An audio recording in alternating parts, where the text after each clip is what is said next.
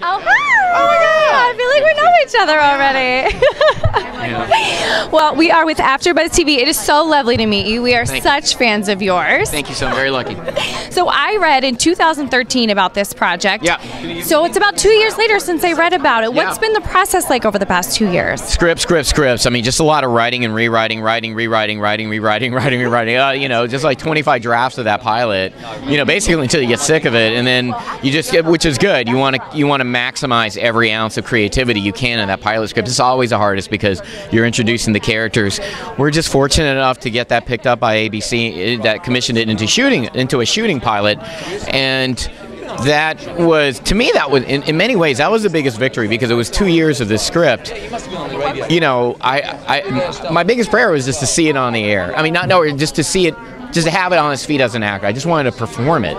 That was all I really wanted. I felt like I was at that point, you know, if we can just perform the script, honestly, I'll be so happy. And so for the fact that we got it picked up in the series, I mean, you know, I'll be honest, I got emotional about it because, you know, we live in an age of lowered expectations in showbiz. A lot of pilots don't get picked up in the series. A lot of great pilots don't get picked up in the series. So for ABC to give us a chance and to do this as a series, now we've had 4 episodes since the pilot.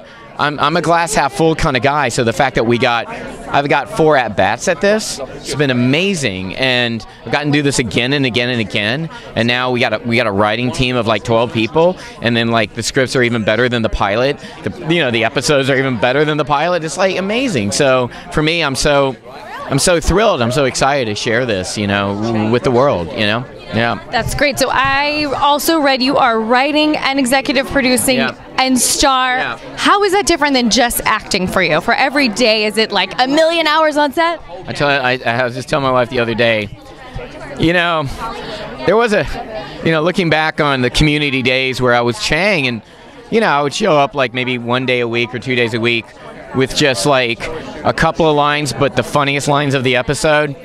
I was like, maybe those days don't look so bad to me now. That's not a bad gig, and you realize like how difficult it is. It's my first time writing or producing anything of my own, and it's extremely hard. And I've learned so much.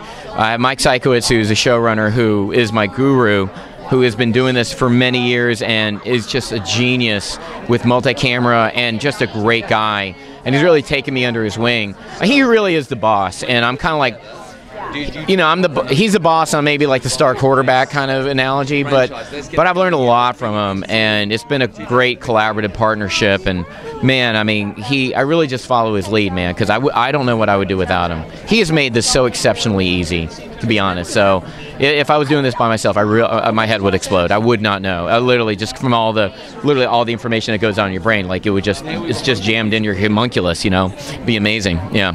Well, homunculus, medical term. Exactly. Yeah. Plugging Dr. Ken. Plugging Dr. Ken, homunculus.